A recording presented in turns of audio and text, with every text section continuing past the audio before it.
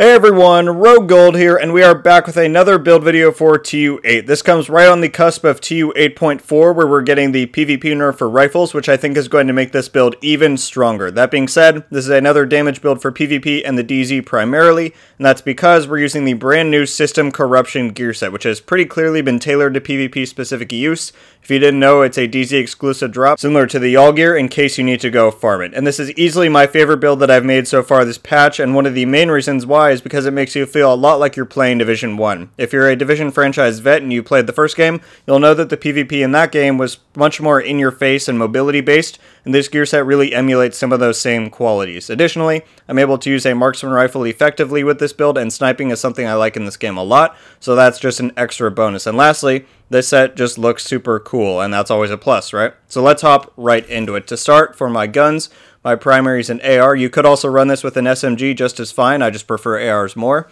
So I'm using a FAMAS, and it is pretty crucial that you want to get crit here. If you're going to run it the same way I am with an AR, you want to focus in on crit. So I have crit chance rolled, and then strained is pretty crucial. I had reformed for a while, but what strained allows you to do is to sacrifice some crit damage on your gear and go for skill repair instead, while still getting a lot of crit damage, because after a second of firing you already have 20% extra crit damage from what you have as a base. So if we go to my stats, base, I have 24% crit chance and 56.1 crit hit damage, and so with strained, after a second of firing I'm already at 76%, and then 2 seconds 90%, so it gets up pretty fast.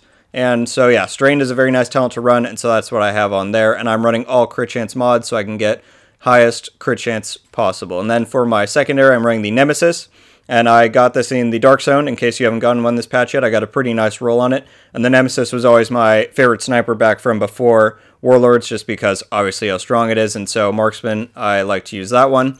And then you can also run whatever you want for your secondary. You don't have to do a sniper, you can do whatever you want. And then for my sidearm, I just have a sawed-off with preservation, because that's kind of similar to Predatory in Div 1, and it's just nice to be able to heal up a little bit once you get a player down.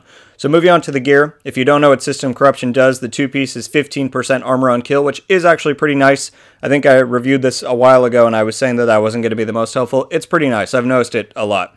And then the three-piece is 40% disrupt and pulse resistance, and with your specialization, that means that you're getting 90% pulse resistance, which is pretty nice.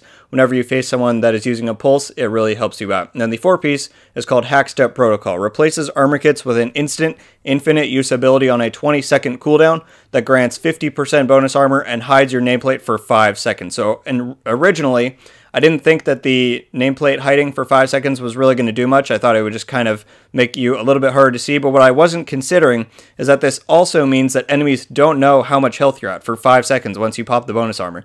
So that's actually really nice, because if you run up on someone and you pop that medkit and they have no idea that you just did that, then they're just going to lay into you thinking they can get you down, but in fact you're going to burst them down quicker because of strained, because of your crit, and just because you're in their face and the time to kill is pretty quick. So it's a really nice bonus, and obviously the armor kit is good, and I'm using the backpack, which gives me 100% bonus armor for the amplified talent, but we will get to that in just a second. For my core attribute, I have 14.6 weapon damage, maxed repair skills, and a crit damage mod. For the chest piece, I'm running one-piece RNK, and that's because I'm getting plus 15% incoming repair just to boost up my healing even more, because this build has quite a lot of healing overall, and I have close to 55% incoming repair on top of what my heals are doing, so that's obviously very nice.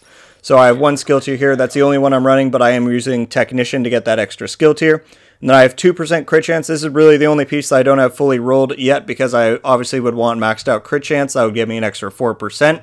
So 2% crit chance there, and then 20% repair skills, and then another incoming repair mod to get that heal up even more. And for the talent, you can run something like Unbreakable here if you want, but I really like Intimidate, because what it is while you have bonus armor, amplifies total weapon damage by 35% to enemies within 10 meters. So as soon as you pop that medkit and you run up close to someone, you're getting 35% extra damage, which is quite a lot. So I really like to run Intimidate. You could try something else, but I highly recommend you try Intimidate out. And then I'm using another System Corruption holster, 12.8 weapon damage and maxed repair skills. For the backpack, this is the one I'm using for the gear set, and that's because its amplification talent increases Hack Step Protocol bonus armor from 50 to 100%. So I would definitely recommend you run this. The chest piece, the talent just reduces the cooldown from 20 to 15. I don't think it's as worth when you can run Unbreakable or Intimidate, but the backpack I 100% recommend because it's super strong. So I'm running armor here, and then repair skills and other incoming repair mod.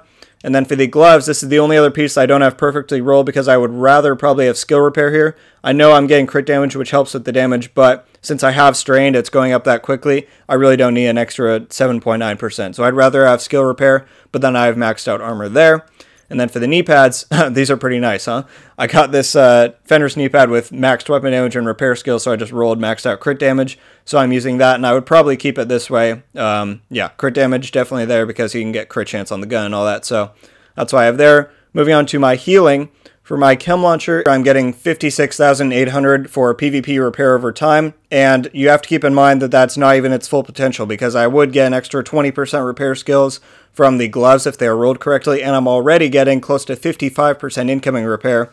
So that's taking it close to 100,000 for repair over time. So that is very nice. And then for the hive, I'm getting 114,000, which again would go up by quite a bit with that 20%, as well as the 55% incoming repair, probably close to 175k per charge in PvP, which is very nice. You have to really play in your hive with this build because you don't have a medkit. So whenever you're low armor, you really just have to put that hive down and stay in it while you heal up, and sometimes fight from it if people are pushing you. So you really have to rely on your heals for this build, since again you don't have that primary medkit to use. One last thing of importance to note is that I am using the Technician specialization, and that is just of course to get that extra skill tier so my healing is better, and you can get that extra 10% healing perk that is on the tree. Technician is pretty meta this patch, with Warlords that is, and so yeah, I'm running it with this one. I wouldn't really recommend trying a different spec. I mean, you could if you want something else, but just to get that healing, Technician is definitely the way to go for this one.